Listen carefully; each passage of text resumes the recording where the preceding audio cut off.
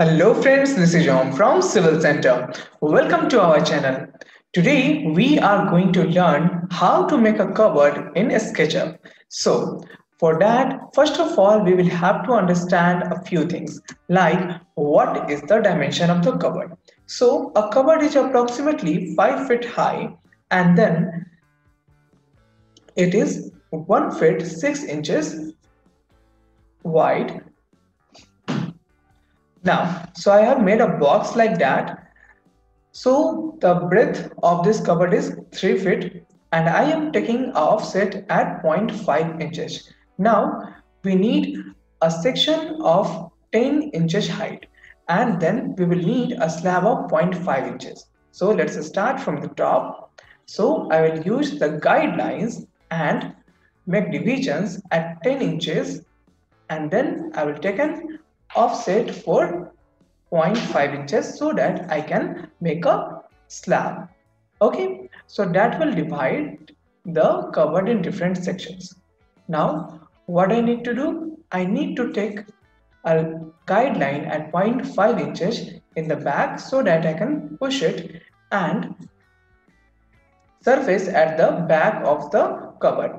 Now I will just divide the sections and using the push pull tool, I will just push it to the guideline so that even in the back side of the cupboard, I can get a surface which is 0.5 inches thick. Now I will just get rid of the unnecessary lines. So for that, I am using my eraser tool. Now I will just explore a little bit and see if I have any more lines. So now it is fine to go ahead. Now what I need in my cupboard is a door. Okay. But before that we also need a stand over here. So I will just make sections so that I can get a stand for this cupboard. Now I will take it as 1 foot and then I will again draw a line at 1 inches so that I can join it in the similar way as it was joined in the previous cupboard. Now I will make a door so that we can close this cupboard. So for that, what I will do, I will take the measurements. So over here it is almost 1 foot 6 inches because the total thickness is 3 feet.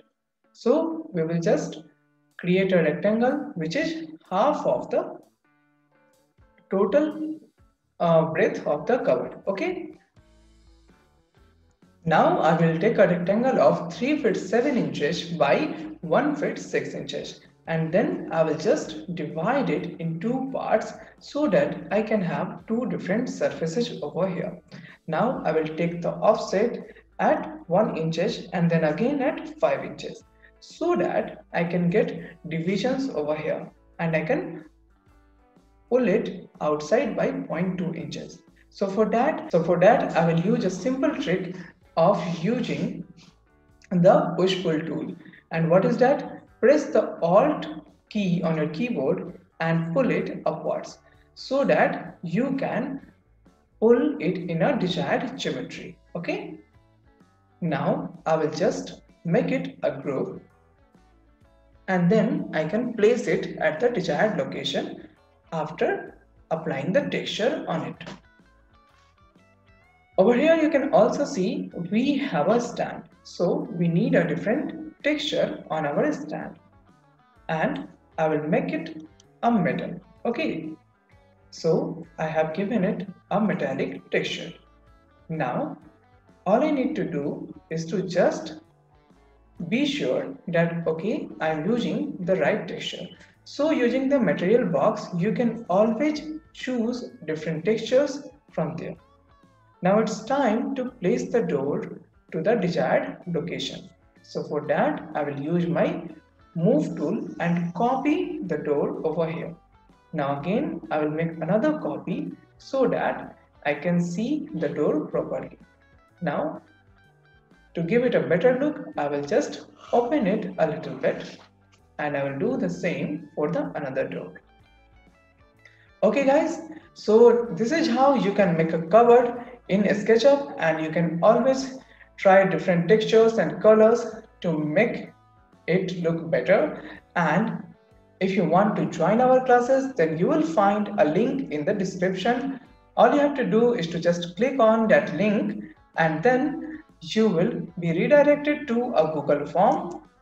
So this is a Google form. All you have to do is to fill this form, and I will personally give you a call.